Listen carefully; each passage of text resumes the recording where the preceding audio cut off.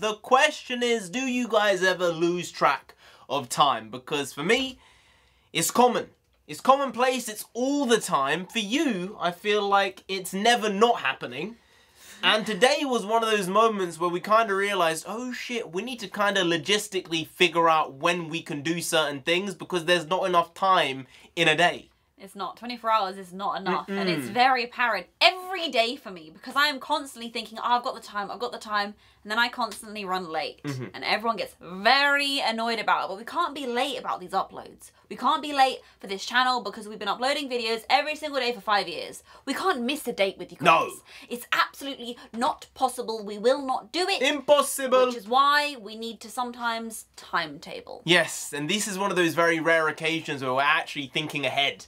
Normally it's, we'll think of something. But actually, because the amount of stuff that we need to do over the next few days, it's like, oh no, we need to figure this shit out. We need to write it down. Like, okay, so if I edit this, then we film this, and then I edit this, and then we film this, and then we stream, and then we review this, and then we car park review this. It's a lot in a very short space of time. So if we're a bit discombobulated and you see it in the videos over the next few days, just know we have done our best to make sure we're trying to put these out in the best way that we can and giving 100% in that specific instance and moment in time. It might not feel like 100%, maybe, I don't know.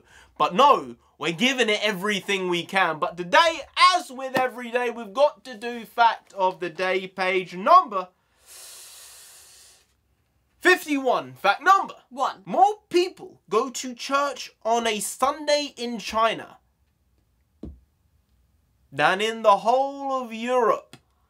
Whoa! That is nuts, isn't it? Wow.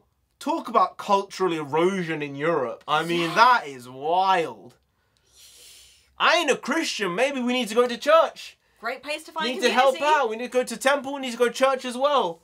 Might be the play. Might be the play. Maybe it's needed. I mean, that is shocking right there. I mean, I guess Christianity's growing in China a little bit. I'm surprised the CCP ain't just stamping it out. True. Because they don't like that type of religious thought. Yeah. Because it's against the CCP. And if it's against the CCP, then it just ain't happening in the CCP.